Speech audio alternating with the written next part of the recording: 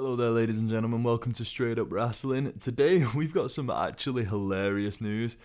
Bret the Hitman Hart has recently made some less than savoury comments about the man they know as Bill Goldberg.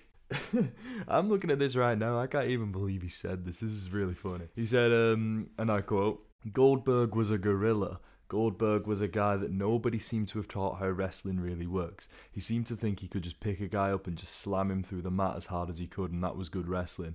But I've always liked Bill as a person. His wrestling, his work rate was 0 out of 10. Like, everything he did hurt, everything. He could tie up with you and hurt you. He'd tie up with himself and hurt himself."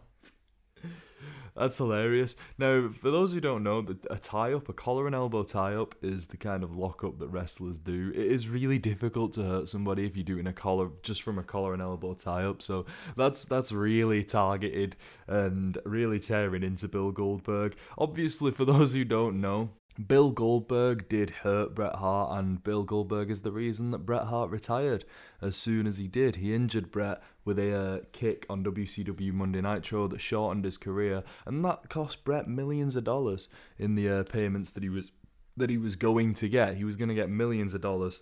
God knows, you know, maybe Bret would have been wrestling for a long time afterwards. Who knows what Bret Hart's career might have been. So Bret Hart is well within his rights here to just tear into Goldberg.